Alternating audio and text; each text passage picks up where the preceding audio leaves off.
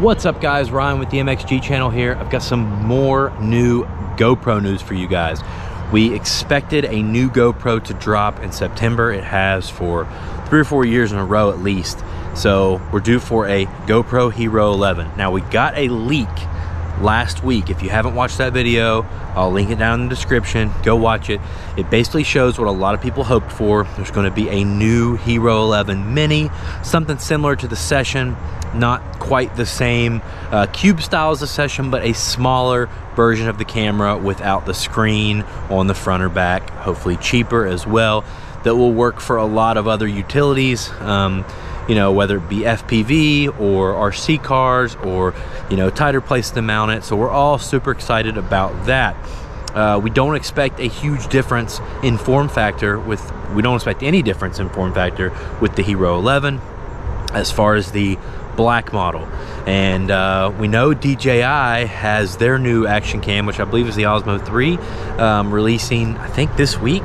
And we knew that the GoPro had to be right around the corner. We hadn't heard anything until this morning, and it appears GoPro's not going to do any big event this year or anything like that. They're just going to drop these on YouTube. So now we know September 14th, Wednesday at 9 a.m. the new GoPro models are going to start dropping. You can see the thumbnails on the videos. So it appears one of the thumbnails is the Hero 11 Mini. 2 of the thumbnails are the Hero 11 form factor. So what I would expect is a Hero 11 black and like some kind of Hero 11 light, whether it be like a white or a gray or whatever. Just probably less, may not have the screen on the front or something, or have less features or something like that. You know, a light model may not have the removable battery, who knows. But then there's also a thumbnail of what looks to be a scuba diver diving down into a cave underwater. So I don't know, another new camera, I don't know, we'll see. But either way, super exciting. I love that they didn't drag this out like announcing an event that's a week or two away. 48 hours and we're gonna know about these new cameras. I'm pretty excited. I'm definitely gonna snag a Hero 11. I'm shooting on a Hero 10 right now.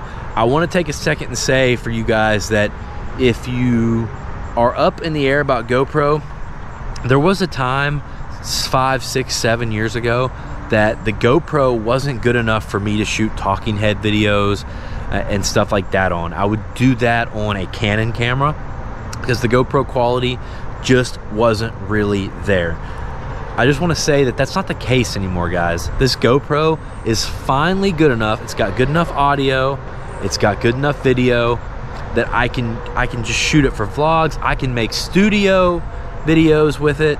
You can do anything with this camera now. It's not going to have the depth of field and stuff like a Canon, but the ease of use. I'm standing here holding it. I don't have a tripod.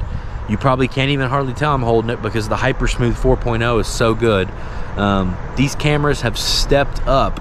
There was a time when I thought Garmin with their Verb may have GoPro's number.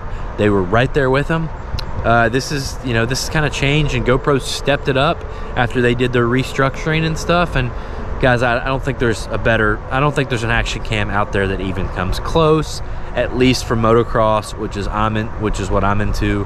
The DJI Osmo is cool, but there's 4 or 5 reasons that I can go into in another video about why that camera is just not great for motocrossers, and the GoPro is. So I'm super excited. Obviously I'll do a video on Wednesday kind of giving you guys the highlights of the new camera. And yeah, you can stay right here if you want to learn about the GoPros. You don't even have to go over to the channel if you don't want. So appreciate you all. Hit the subscribe button, join my race team. See you in the next video.